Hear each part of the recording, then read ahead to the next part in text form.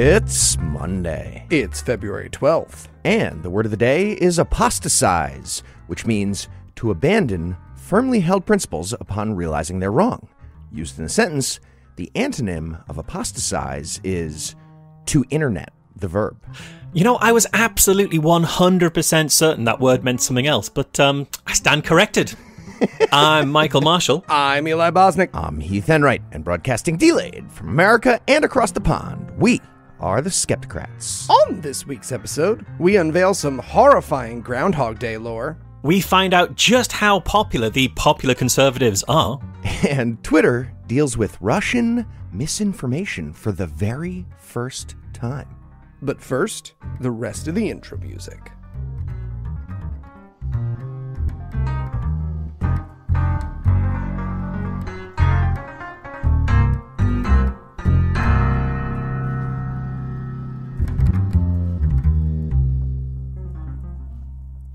Joining me for headlines tonight are my fellow Skepticrats, Michael Marshall and Eli Bosnick. Gentlemen, happy almost Valentine's Day. You have any romantic advice for a newly engaged person? I mean, she agreed to marry you, so the playbook's kind of out the window, you know? I don't really... Sure. Yeah, but I'd say be more British, suppress your feelings, maintain a stoic exterior, and just hope she picks things up from subtle context clues. So, business as usual, Heath, essentially. Yeah, check, or however many that was. All right. In our lead story tonight, in Tuck Your Face news, Tucker Carlson continued with his new job called, What If I Interviewed Blank, right? Right? So edgy if I did that. The show. That's his show. Ever since being fired by Fox News, when Fox News had to distance itself ethically from Tucker Carlson, he's been producing his own show. He gets deeply problematic people to speak with him, and he asks them probing questions. Not at all. He doesn't do that at all. In fairness, that works really well for Joe Rogan, so that's the format for Tucker as well. And Tucker's latest guest was murderous dictator Vladimir Putin. Okay, now I'm picturing Vladimir Putin like smoking a joint with Joe Rogan while Jamie Googles if he did in fact declare dibs on Crimea, so that image is in my head. Yeah, that was about what happened. So one of the major critiques of Tucker is that maybe it's a bad idea to give a platform to a real-life Bond villain, for example. Oh, so you're in favor of no platforming, or Dr. No platforming? Yeah, sort of. I mean, that being said, I do think it's a good idea to have Putin doing an interview with a journalist. Unfortunately, we got Tucker Carlson instead. I was gonna say, yeah. So we got 2 straight hours of pseudo-history, ridiculous propaganda, and very obvious lying. And Tucker offers no pushback whatsoever. It's like the opposite of be reasonable. Right, yeah. What would you say to people who accuse you of invading Ukraine? Oh, you'd say Ukraine was actually Russia's all along. Well, that's good enough for me. No further questions. Not a single was uttered. Damn it. Interesting. Yup. Tucker's just licking boots for 2 hours. If I had to describe Tucker's energy, I'd say it's that sidekick from the Cobra Kai dojo who's just laughing along at Johnny Lawrence sweeping the leg, being like, put him in a body bag, yeah. Tucker just smiles like an idiot the whole time. I get it. You worked with someone remotely for so long, and then you're finally hanging out in person. It's the pajama party for him. I get it. Yeah, exactly. This is Tucker's matron pajama party, except his wife didn't fall ill, which is weird because that does usually happen to journalists around Putin. Right? Yeah, so Putin started the interview with a good 30 minutes of really old Russian history. And it was all leading up to his claim that Ukraine doesn't really exist, like, as a nation. Putin's wrong about that. I seen it. I done seen that nation. Yeah, it's there. It's there. It's a country. But yeah, despite Putin making that exact same claim in a 2021 essay and then getting debunked by a long list of historians from Russia, from Ukraine, from all over the world, Tucker just sat there just agreeing, trying to nod along in agreement like he understood what was happening. But of course, Tucker's a dumb person, so he kept nodding at the wrong times. And Putin almost stops to be like, okay, if you don't know when to nod, just sit there. Don't do anything. Sorry, I didn't realize the role of yes man would be so demanding. I really kind of thought it was just the one job. So from there, Putin started talking about the invasion of Ukraine. Here's the story from Vlad. The whole invasion was actually George W. Bush's fault.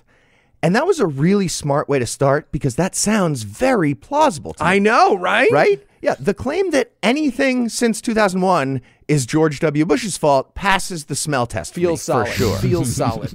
Yeah. So Putin, or Pooty Poot, as George W. likes to call him, he explained that Bush announced in 2008 that Ukraine might become a member of NATO, which is true, but also doesn't justify invading a country. Nothing from Tucker on that. So Putin continued and claimed that in 2014, the CIA engineered a coup in Ukraine that put neo-Nazis into power. And again, that sounds like exactly the type of thing the CIA would do.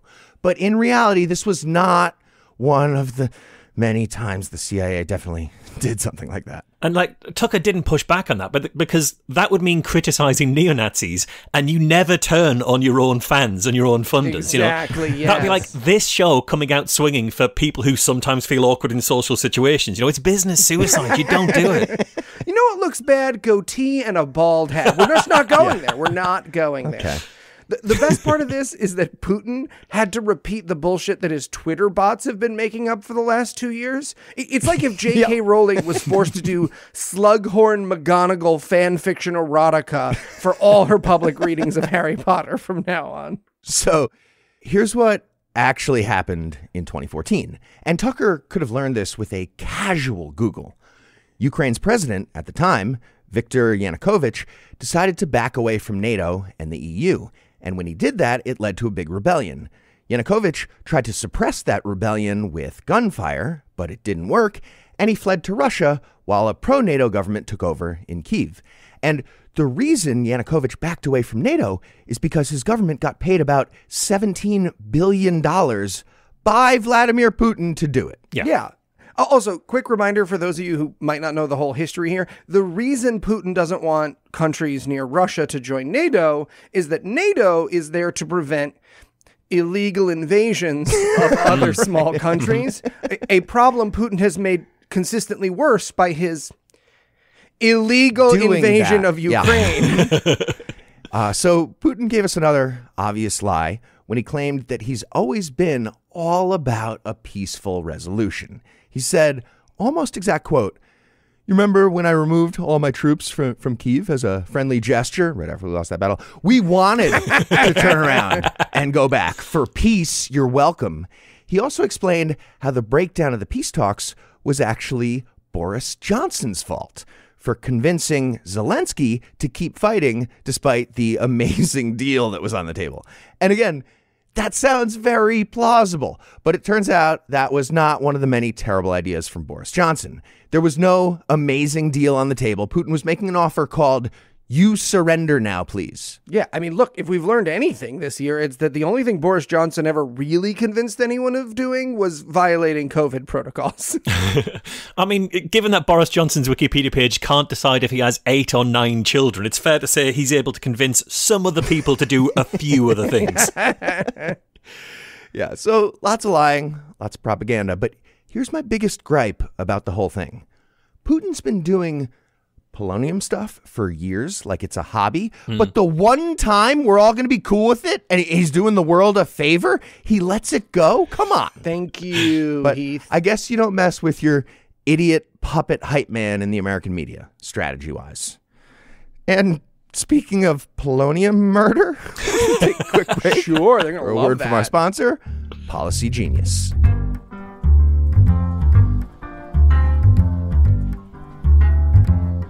Okay, I see. And what about polio? Is that covered? You've got to check. Yeah, no, I can hold. Hey, Marsh, what you doing there? Oh, Marsh and Nicola are coming to the pajama party this year, so he's making sure his travel insurance covers any and all childhood diseases we might accidentally give her. Sure. Okay, I see. And what about milk leg? Yeah, no, I can hold again, yeah. Okay, I don't know. Is this really necessary? I mean, look, it might not be fun to talk about, but insurance is a great way to take care of yourself and your loved ones. That's why I got life insurance with Policy Genius. Oh, what's Policy Genius? Great, glad to hear it. What about scarlet fever? Oh, and yellow fever. Well, pretty much all the fevers, actually. Policy Genius's technology makes it easy to compare life insurance quotes from America's top insurers in just a few clicks to find your lowest price. Even if you already have a life insurance policy through work, it might not offer enough protection for your family's needs, and it might not follow you if you leave your job. With Policy Genius, you can find life insurance policies that start at just $292 per year for $1 million of coverage. Some options offer same-day approval and avoid unnecessary medical exams. Policy Genius has licensed, award-winning agents who can help you find the best fit for your needs. And they work for you, not the insurance companies. That means they don't have any incentive to recommend one insurer over another, so you can trust their guidance. All right, that sounds great. Where do I sign up? Save time and money and provide your family with a financial safety net using Policy Genius. Head to policygenius.com or click the link in the description to get your free life insurance quotes and see how much you could save. That's policygenius.com. Okay, thanks, Eli. Okay, last of all, do you cover prank wars? Eli who? No, sorry, I don't know anyone by that name. Right, no, yes, I understand. God damn it, that's the third one today. You gotta stop asking about the prank wars, Marsh. Yeah, that's on you.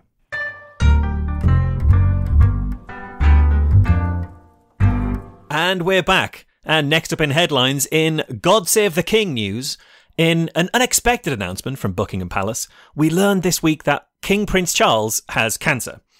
A malignant parasite that's a drain on the energy and resources from everything around it. Charles has been on the throne for just over a year, and now he has cancer. It's typical, really. You wait 7 decades for a dying monarch, and then 2 come along at once. Yeah, and he can't cure himself by eating a baby thanks to Tim Ballard, the hero, and QAnon. Yeah. I also really enjoy that they won't tell us what kind of cancer he has, right? Like mentioning that the king's liver is a weak point might open him up for further intrusion. I mean, and so if you think this all seems a bit callous of me to be making light of the ill health of a famous septuagenarian, firstly, blame Eli. He's a bad influence, obviously. Sure. But also, this could arguably be seen as like a preemptive strike against my country inevitably losing its mind again. Because royal ill health just has this weird effect on the people of the UK. And we've only just managed to disperse the 50-mile queue that formed to view the Queen's coffin. Okay, look, your country might have an unhealthy obsession with 70-year-old leaders, but at least you don't keep electing them, Marsh, all right? At least you didn't choose. We might do 81 this year if we're lucky. He's fine. You have to vote for him. He's fine. Who cares? You have to do it. American politics. I'm not interested. You have to do it. You do, though. So already we've seen this country acting in just completely deranged ways. Like the BBC ran a rolling live blog of the King's cancer, which only stopped like just short of updating on each individual act of mitosis within the tumour. It was that detailed. And they did give us like a handy King Prince Charles cancer QR code that we could scan to stay up to date. They really did. Yeah. Yeah, they're also setting up a Facebook app. It's called Metastatic. Fantastic. Boo. Boo, Heath Enright. Then sorry, you want to do a jape, Eli? You want to like hit me in the crotch with a wiffle ball bat or something? I'm more of a character guy. Then there was the cartoon which went viral, which lovingly depicted Charles walking hand in hand with Paddington the bear, with the bear like promising he'd look after him. And Paddington, for those who are wondering, has somehow become associated with the deaths of significant elderly establishment British people for reasons that would just be inexplicable were I even beginning to explain it. But take my word for it, right? Here we are. A fictional marmalade-guzzling bear from Peru is the official Grim Reaper of the English upper classes. I think it's kind of nice that you guys have him deliver the decisions of your death panels. But, you know, who am I to judge? You know, I'm not running those. The other reason that I might be taking this a little bit more lightly than you might expect is that King Prince Charles is the person we're talking about here. This is a man who has for decades pushed alternative medicine as the cure for whatever ails you, including cancer. Because he tried to get the NHS to explore supporting Gerson therapy, which is a treatment I've dedicated years of my life to exposing and protecting people from. He was part of the reason that the NHS took so long to stop spending precious resources on homeopathy, because he was trying to keep it on. He's also unequivocally just a net drag on the health of the UK. And I'm not saying that we should, like, do the maths before we decide which side to back here, but I'm also like not saying that. Right. And we should point out that now that he's actually got cancer, fucking Paddington is making with the chemo and the surgery rather than the titrating some marmalade with essence of being way too fucking old. Okay. Somebody please make the cartoon of Paddington Bear giving King Prince Charles a coffee enema. Please do that. And it already exists. I don't know how to Absolutely. draw it. Yeah. They found it. It's online. So, given King Prince Charles's public advocacy for bullshit, people have reasonably wondered whether he'll be using homeopathy for his cancer treatment. And I think that's probably unlikely, not because he knows better, but because he's one of the richest and most privileged men in the entire country, with access to the very best private healthcare our money can buy him. And his advisors around him will be pretty insistent that he gets like the actual medicine this time. Okay, but you know he's got like a secret butler muddling a little bit of tumor into his Earl Grey to make homeopathic cancer or whatever. No So question. like, what's going to Yeah, happen for sure. is he's going to take the stuff that works, and then he'll also take some stuff that doesn't work. And if he survives, we can be pretty sure which one of those two he's going to give the credit to. Okay, Marsh, I do think you're being too harsh there. The monarchy would never credit anyone for anything good that happened to them. Serious. But still, like, there's one more wrinkle to this story, right? Because King Prince Charles has another advisor in the mix here. Because as king, he has to appoint a head of the royal medical household. And the person that he chose for that position was Dr. Michael Dixon. And Dixon, it turns out, is a huge advocate for homeopathy, as was reported in The Guardian in December 2023. Oh, and as was also reported in my magazine, The Skeptic, 6 months earlier in May 2023. Great. So not only is he dying of bullshit, which he'll secretly call backsies on, but before he does, he's going to declare RFK Jr. the new Surgeon General. Yeah, Right. I am looking forward to Elton John writing Ear Candle in the Wind or whatever. When he's there. There it is. And like Michael Dixon is such an advocate. James. And Michael Dixon is such an advocate for homeopathy that when he was appointed, Buckingham Palace had to put out a statement saying Dr. Dixon does not believe homeopathy can cure cancer. Not great. But, lo and behold, a few months later, Charles is found to have cancer. Now, I'm not saying that there's a link here and that appointing a homeopath to be your doctor gives you cancer. Right? I'm not saying that because that would confuse correlation with causation. However, I'm saying the homeopaths should be saying that because confusing correlation with causation is literally their whole thing. That's all they've got. Exactly. Yeah. Stay on brand. And in infiltration news, I'll admit this next story probably isn't news to most of our American listeners. But when we're graced with Michael Marsh's presence, I feel like we owe it to ourselves and each other to give our special guest a sneak peek, if you will, into the American hellscape. And since there are only so many stories about bathroom bills and immigration vigilantes we can do before Marsh stops coming to the pajama party, this week we're going to talk about a yearly American tradition that comes across my desk, and I realize I had to share it. I'm talking, of course, about the fair weather scrying of a rodent in Pennsylvania. For those unfamiliar, which I hope includes our dear Marsh, I'm talking about the Amerocentric Groundhog Day, a holiday that first gets a mention in our nation's history all the way in 1840. Though, being English, I'm pretty sure Marsh can reach out and touch something older than 1840 without being off microphone. 1840. Okay, well, there's a building like at the end of my street that got renamed the Ancient Chapel of Toxteth in 1830.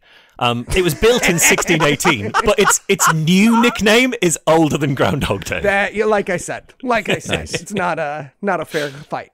Anyway, Marsh, if you're not familiar, once a year, Punxsutawney Phil, an immortal groundhog, is let out of his home, where he observes how light affects his body. And then, depending on whether or not he sees his shadow, there will be 6 more weeks of winter. Though Wikipedia does helpfully point out in their entry on Groundhog's Day that there is, in fact, no causation between the translated musings of a groundhog and the actual weather results. That being said, Phil came out this year and said, hey, have you guys been spewing carbon into the air? Like, yesterday was super hot. Today there's a bomb cyclone blizzard. So... yeah, it felt pretty accurate from Phil. But it's about whether he sees his shadow. Like, how do they know whether he sees his shadow or not? Does he start, like, doing shadow puppets or something? Like, oh, this one's a little bunny rabbit. It's kind of hard to do without thumbs, but, like, this one's a bunny rabbit. Now, a lot of you are out there thinking, okay, Eli, we all know this stuff. Why are you bringing it up? Well, aside from bringing you the good news that Phil did not, in fact, see his shadow this year, and so climate change is still real, there's a little piece of mythos that I learned from the official website of the Punxsutawney Groundhog Club this year on their FAQ page. These are the exact quotes from the official website. I am changing nothing. Question: how many Phils have there been over the years? Answer: there has only been one Punxsutawney Phil. He has been making predictions since 1886. Punxsutawney Phil gets his longevity from drinking the elixir of life, a secret recipe. Phil takes one sip every summer at the groundhog picnic, and it magically gives him 7 more years of life. 7? So he's good for like 966 more years now. They're wasting the elixir. But, like, in Punxsutawney, they've discovered the secret to eternal life. Is it one of those, like, cursed genie things where you do get to live forever, but you also have to live in Pennsylvania? So, like, most people just decline it. Yeah, no, not worth it. Question: does Phil have any children? Answer: no, Phil has never had any children. Cool. Probably shows up for records on time. Okay. Question: does Phil have a wife? Answer: again, I have changed nothing. Yes, her name is Phyllis. Love she that. doesn't receive the elixir of life. What? So she will not live forever like Phil. End quote from the website. Why would you include that in your myth, let alone your God. FAQ page? This raises so many more questions than it answers. I looked up, like, groundhogs live for an average of 3 years in the wild. So does Phil lose his wife every 3 years? And then he takes a new bride and, ritualistically renames her Phyllis every 3 years for the last 140 years? Why do we care about him seeing his shadow, like that part of the story, and not this, like, endless quest for replacement wives? Exactly. Yeah, the Bluebeard myth is based on Punxsutawney Phil. Anyways, I hope our foreign correspondent appreciates this brief but horrifying view into American culture, and I hope that Phil, like the 2014 short-lived TV series Forever, finds the weapon that first killed him so that he can finally rest. And speaking of wanting to die, time to toss to our second sponsor this week, BetterHelp.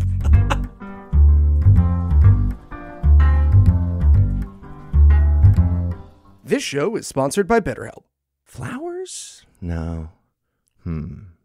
Chocolates? I already got them. Hey, Heath, what are you doing? Yeah, what's the hubbub? Oh, hey guys. I'm just trying to figure out what to get myself for Valentine's Day. Sorry, yourself?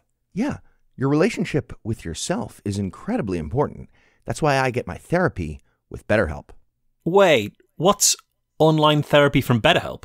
If you're thinking of starting therapy, give BetterHelp a try. It's entirely online, designed to be convenient, flexible, and suited to your schedule. Just fill out a brief questionnaire to get matched with a licensed therapist and switch therapists at any time for no additional charge. So if I need therapy that's queer affirming or secular, and I might live in places where it's hard to find those things, they can help me find someone? They sure can. All right, Heath, we're sold. Where do we sign up? Become your own soulmate, whether you're looking for one or not. Visit BetterHelp.com/Skepticrat today to get 10% off your first month. That's BetterHelp, HELP.com/Skepticrat. All right, Heath, thanks. Okay, so what do you guys think of this? The outfit, it's revealing? Right? Sort of send the right message, you know what I'm saying? To yourself? Yes, Marsh. Pay attention to myself. Got it? Okay.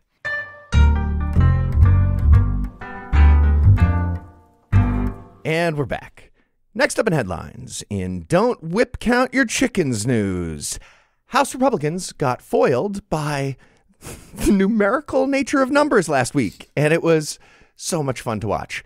The GOP plan was to impeach Homeland Security Secretary Alejandro Mayorkas because they think the Constitution says you have to maim immigrants with razor wire if we say that. Side note, no, you don't. That's not what it says. Right, anyway. It doesn't say that now, but it feels like that joke might age badly if Trump does win in November, Because I think the only reason he didn't introduce an amendment in his first term is that none of his advisors told him the Constitution existed, so he just didn't know about it. I don't talk about the future. Don't put stuff in ether, Marsh. So, in order to get an impeachment, you need just barely a majority of the House to approve it. And with 4 vacancies and 1 absence, the House of normally 435 had 430 possible votes that day. Sorry, okay, no, I'm moving too fast. A majority means more than half. So you have to divide by 2 and then add 1. That means 216 votes if we have any Republicans listening. And that's how many votes we got against the impeachment. The final tally was 216 to 214 against. Speaker of the House, Mike Johnson, was very confused. I mean, to be honest, I'm with him at this point. I'm surprised everyone has kept track of which political party they started with over the last couple of years. Yeah, so here's how it's supposed to work when one party has a majority in the House, as the Republicans currently do. There's a term I mentioned at the top called the whip count. Maybe rename that political body with way too many white ones. Sure. In this case, that refers to one of the GOP House members known as the majority whip. That too. And also rename that. Yeah, that too. He checks with the team to make sure they have enough Republican votes. That guy is Tom Emmer right now, although he might be fired any minute. So the whip count is just count, and the Republicans did it wrong. But they did get fooled by a delightful ruse. Democrat Al Green had been absent for all the earlier votes that day for medical reasons. And it appears the GOP assumed he'd missed the impeachment vote in the evening. So they figured it was actually 429 total votes, and therefore they only needed 215. But then the hero that Gotham deserves, Al Green, showed up at the last minute immediately after getting intestinal surgery, still wearing scrubs, and cast the vote that killed the impeachment. Hey, everybody. Yep, no, good to see you. Let me just set up my IV bag here and fuck your face. Fuck your face. Yep, exactly. So the Republicans had 3 defectors who voted against. 2 of them were very clear ahead of time about how this whole impeachment thing is fucking stupid, which it is. But the final defector, Mike Gallagher of Wisconsin, was unexpected by the Republicans. So the tally landed just short of what they needed. And that's when the entire GOP leadership squad sprinted over to Mike Gallagher in a panic and had a very long animated whisper fight with a whole bunch of arm motions. And then, with time running out, Marjorie Taylor Greene came over and started just screaming at him like a crazy person. And Mike Gallagher just sat there with his arms folded, not saying a word. Okay, not to part the curtain too much, but I just realized in hearing that story that I am the Marjorie Taylor Greene of Puzzle in a Thunderstorm LLC. And I just like to take this moment to apologize to Noah and Heath publicly for Cool. all the times. So once the vote was officially over, we got to watch a whole bunch of Republicans being a big snit after that giant embarrassment. Ralph Norman of South Carolina said, "Really would have thought we'd know the count. Is it that hard?" Yeah, but as a Republican from South Carolina, I assume he's just genuinely asking how hard it is to count up to 215 because he's never managed to get that high. Sure. We also heard from MTG, who was still definitely working out the math riddle in her head as she gave a statement. She said, quote, "They hid one of their members." Waiting till the last minute, watching to see our votes, trying to throw us off on the numbers that we had versus the numbers that they had. So yeah, that was a strategy in play tonight. End quote. Hit him, lady. He was in bright blue scrubs. So just to be clear, if you're keeping score at home, the vote landed at 215 each, just short of the majority needed by the GOP to get the impeachment. But then one Republican switched his vote at the end because of a technicality. For some reason, the tie would mean the matter's closed, but with the GOP losing by 2 votes, it's now possible for Mike Johnson to call for another vote. No idea why that's the case, but it is. Yeah, greatest democracy in the world, ladies and gentlemen, right there. Yeah. So thanks to that weird technicality, Johnson scheduled the do-over vote for Tuesday, for tomorrow if you're listening when this comes out. And the timing is no coincidence. The special election in New York to fill the seat that was involuntarily vacated by George Santos is also on Tuesday, with Democrat Tom Suozzi having a slight edge in the latest polls over Republican Mazi Palif. Yeah, indeed. And speaking of George Santos, right after the GOP missed by one vote, Santos tweeted, "Miss me yet?" along with a photo of the vote tally. George, I'm pretty sure of the many, many regrets the Republican Party is dealing with right now. Getting rid of you is not one of them. Okay, they're not. Might be a little bit, but yeah, in the grand scheme, no. So we'll see how it goes this week. But regardless, here's the bottom line. Even if Republicans do learn to count and Republican Steve Scalise comes back from his absence to tip the scales in the House vote, the Senate still has to vote to convict, which they won't. And even if the Senate accidentally did vote to convict, because, numbers are hard, Joe Biden would just appoint somebody else named like Shmalashmandro Shmayorkis, and the Senate would approve that person or approve somebody who did not officially change their name for an awesome bit. Either way, this is nothing. It's nothing. It's true. It's just a warm up to try to maybe impeach Biden is what they're doing. They're trying to work out the bugs, one of which is apparently counting numbers. So. I mean, the Hunter stuff is going so well for him, right? I mean, we are embarrassed. Let me tell you, that process has really shown us how foolish we are. And in Fetch the Popcorn news, fantastic. I didn't get it until you used your accent. Now I understand. And gotcha.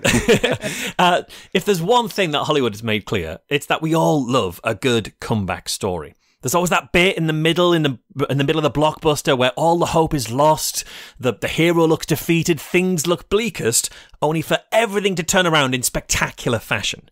Well, I'm not the only one to have spent way too much time contemplating cinematic midpoints, because this week we got to see the triumphant return of the political hero that everyone's been crying out for, Liz Truss. Oh, yeah. It's like if Paulie had ended up defeating Apollo Creed. Here we go. So, for those who can't remember Liz Truss, don't worry, I don't blame you, but she was actually our Prime Minister for the whole of September 2022 and even some of October as well. If you need a quick reminder of who she is, you can head over to her Wikipedia page. You'll find a section about her time as Prime Minister, which opens with the subheading Death of Elizabeth II, then followed by the subheading Mini Budget, concluded by the subheading Government Crisis and Resignation.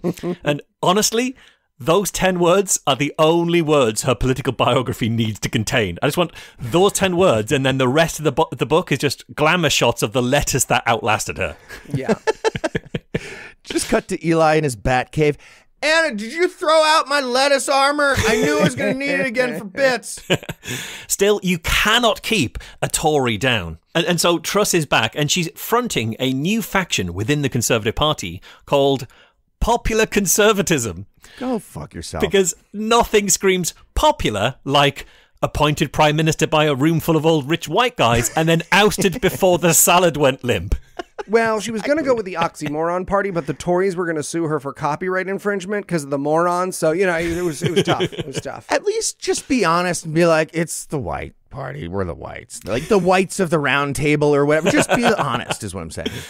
So the Popular Conservatism faction, or PopCon for short, they held their launch event last week. And you shouldn't confuse them with the National Conservatives faction, or Nazis for short, who they are called that.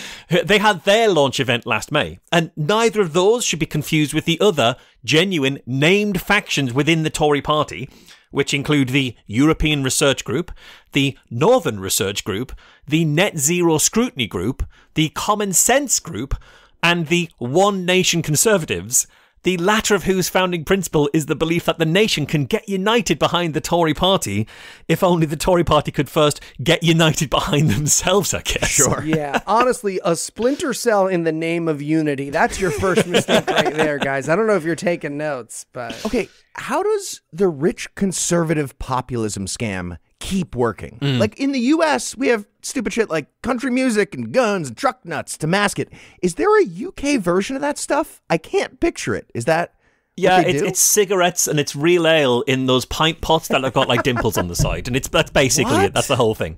Are the wokes trying to ban real ale? Yeah, well, yeah, basically, yes. Yeah. Oh, we're conservatives in your country. I'm a Tory. You should not invite us to QED this year because we're getting weird. We're getting weird. Anyway, speaking as I was of being united, that brings us back to the PopCons. They had 4 Conservative MPs scheduled to speak at their launch event last week. They were scheduled right until the night before the event when this new faction bifurcated, I guess, with MPs Ranil Jayawardena and Simon Clarke pulling out of the event and criticising the group and going their own way. Amazing. And honestly, the Tory party at this point isn't so much factional as it is fractal. Who's the snowflakes now, assholes? So that's who's split from the PopCons. So who was actually left to speak at the launch event? Well, we had Liz Truss herself, obviously. She urged the Tory party to take on the, quote, left-wing extremists who are, quote, running UK institutions. Quick reminder, her party has been in charge of this country since 2010, which makes this government older than Spotify and Uber. Yeah, and much like Spotify and Uber, the British government is not working like it used to, but rich people in charge of it are pretty sure that if you pay for stuff that used to be free, it'll be good again. Absolutely. Truss went on to clarify what she meant by extreme left wing, which she says includes environmentalists and those who are in favour of supporting LGBT people or ethnic minorities. And to be fair, she's absolutely right, because if you look around modern Britain, the overriding impression you get is there's just too much support for ethnic minorities going on right now. I've heard that, yeah. Like, I heard there's even like a bunch of brown people who've been given free flights to holiday destinations like Rwanda for nothing at all. And we know some of those brown people are gay because that's the reason they fled their home countries in the first place. So it's wokeness gone mad. It really is. Yeah. Hey, maybe go back to the full-on monarchy? Just like, I don't know, for a year to see what happens? I feel like it's not going to be worse, right? I don't know. If conservatives are going for this bullshit populist thing, maybe liberals need to go for ending democracy, like confuse them right back. I don't know what to do. Do you really want to give King Prince Charles all that extra workload? The man's unwell, Heath. That's cruel. I do. PopCon, it also featured a speech from Lee Anderson, the Ashfield MP, who used his time to argue against net zero by telling audiences, quote, I'm an ex-coal miner, and I'm one of those people that want to see our pits open. I want to see us frack. I'm pretty sure that coal 100 million years ago was trees and plants. Well, I would argue that's sustainable, unquote. What? Wow. Okay, lots to unpack there. First and foremost, the way he introduces himself, not like it's his former profession, but like he's been clean from coal since he OD'd on it in 97. Hit rock bottom in that pit, yeah. What do you think he's picturing when he says 100 million, like as compared to 1 in his head? Like a fun-size candy bar versus the full size for scale? Well, Lee Anderson, if we're talking about what things used to be, why don't we talk about how literally just a month ago you used to be the chair of the Conservative Party, but you quit that really important role in order to vote against Rishi Sunak's Rwanda bill? Because Anderson was one of those Tories that I mentioned on the last episode who argued that the Rwanda bill wasn't inhumane enough, and so he was going to vote against it. But when it came to voting, he walked in the voting chamber to cast his vote, and some MPs from the other parties were laughing at him, so he walked out and abstained instead. Really? Which meant, yeah, he quit his leadership role on a point of principle, and then immediately abandoned that principle because some of the other boys made fun of him. Okay, 100% his mom called their moms later that day. It was a whole thing. So, I mean, I'm sure you'll all join me in wishing PopCon like absolutely all the best. And I do mean that honestly, because I'm a big fan of what they're trying to do, which is to divide the Tory party up into something smaller. And if anything, I want there to be even more factions within the Conservative Party. So they just get like smaller and smaller and smaller until they just disappear. Love it. And if the latest polls are anything to go by, the Tories are like currently predicted to win just 20% of seats across the country. We might actually get that wish. And honestly, like a Conservative Party with so few seats may honestly be the most popular Conservative Party possible. Exactly. And in snow contest news, it's an election year, and the importance of your vote is perhaps no better illustrated than this next story. Because when you get lazy, when you let your guard down, terrible political tragedies happen. I'm talking, of course, about the results of this year's Minnesota snowplow naming contest. The Illuminati controls all the snowbanks. Yes, we need to storm the Capitol building in St. Paul. Thank you. It's a conspiracy by the Blizzard people. Yeah. Started by the Minnesota Department of... There you go. He got it. He was there. Started by the Minnesota Department of Transportation in 2020, the contest began as a way to cheer people up during the COVID-19 pandemic. According to a spokesperson from the organization, this proud tradition has carried forward some of the most punerific names ever seen by the state. But this year, in a terrible upset, the solutions were deeply lacking. Among fantastic entries like Can't Snow Me Down, Beyond Sleigh, and You're Killing Me Squalls, the overwhelming winner with nearly double the votes was Taylor Drift, which doesn't even make any sense. Yeah.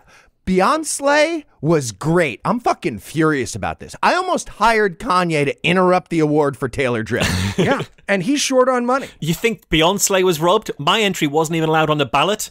Apparently, white flour has racially threatening overtones. The whole thing's a fix. Exactly. So, yeah, we're obviously pretty upset here at the Skepticrat. We're taking puns pretty seriously. And so let this story serve as a reminder to you, podcast listener, however little you might feel your vote matters, whatever personal gripes you have against Joe Biden or the Democratic Party, you have a moral obligation to vote for the people who can and will beat Donald Trump, lest our country suffer the same fate as Oh for Sleet's Sake and Don't Flurry Be Happy. And finally tonight, in Lawrence and the Yas Queen news...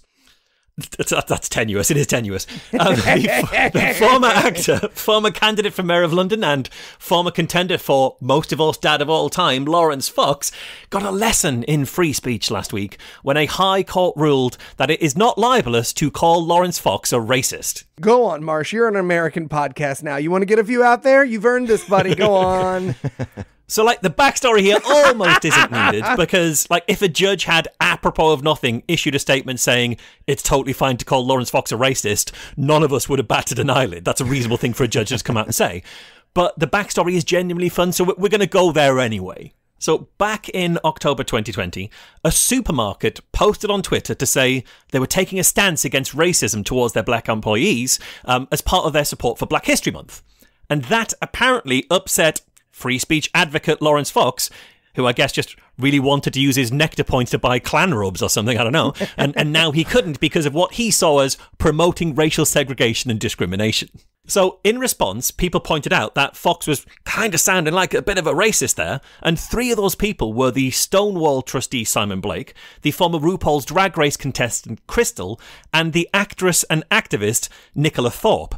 Side note, that's not my wife. That's a different lady with a very similar sounding name and very close. A very similar opinion on how much of a racist Lawrence Fox is. Sure. Yeah, but it's a great loophole if Nicola ever asks him about his celebrity list, right? You can be like, oh, I met you. No, babe, it's just you and Ronnie O'Sullivan, like I always say. So Lawrence Fox isn't the kind of man to take being called a racist lying down, and he immediately shot back with laser-like precision to call those three people paedophiles. Unclear why. I guess he just felt he had too much money since his ex-wife refused to accept child maintenance payments in Bitcoin. I guess that's the only reason he did it. So they sued him for libel, and he countersued for calling him a racist, and the whole thing ended up at the High Court.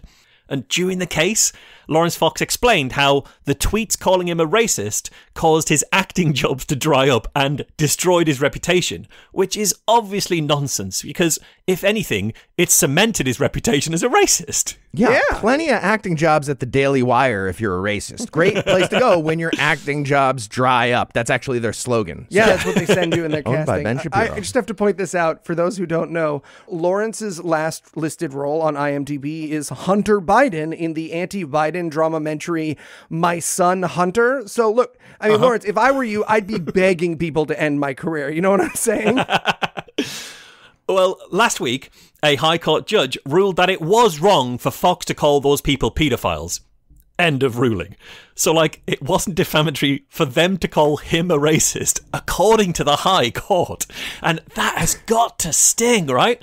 Because as Nicola Thorpe tweeted after the ruling, given that Fox has told a black man to fuck off back to Jamaica, posted pride flags in the shape of a swastika, and shared blacked up images of himself, Yeah, Sure did. it's time that Mr. Fox accepted that any damage done to his reputation is entirely his own doing. So, hats off to Simon Clarke and for Nicola Thorpe for seeing this through and refusing to be bullied. But a special hats off to the drag artist Crystal, aka Colin Seymour, who appeared on breakfast television the morning after the ruling after getting up at 4 a.m. in order to spend hours putting together a note-perfect outfit as Elle from Legally Blonde. And he's just talked about the case dressed as Elle from Legally Blonde Looking on breakfast great. television. It is supreme work. It's just amazing. Marsh gave us a screenshot. It's very, It's very fabulous. good with the outfit. She's showing real work. All right. On that fantastic outfit note, we're going to close it out. Thanks to Michael Marshall, thanks to Eli Bosnick, and thanks to all the listeners who liked us and followed us on all the various internets. Please keep doing that. Please keep listening, and please keep telling your friends. And if you find the naive stupidity of our giving away a free show business model to be oddly charming, you can send us gifts of money at patreon.com/Skepticrat. Just like Mediocre Megan, James Roach, Ophir Ayal, Ryan Sposito, Ashley Deloche, Annette Edelman, and David Taylor. We were born before the wind, also younger than the sun. Ere the bonny boat was won as we sailed into the mystic. We love you like that. We love you like Van Morrison. And whether or not you're feeling financially benevolent like those fine people, if you enjoyed our brand of whimsy and you'd like to hear more dick jokes free of charge, check out our brother and sister shows, The Scathing Atheist, GodAwfulMovies, D&D Minus, and Citation Needed, available in all the podcast places. We just have one last thing. Let's compliment that penis. Special thanks to Ryan Slotnick of Evil Giraffes on Mars. He's the creator of the virtuosic musical stylings you heard today, which were used with permission. You should definitely check him out using the links we'll provide or by Googling the only band called Evil Giraffes on Mars. Until next time, catchphrase sign off.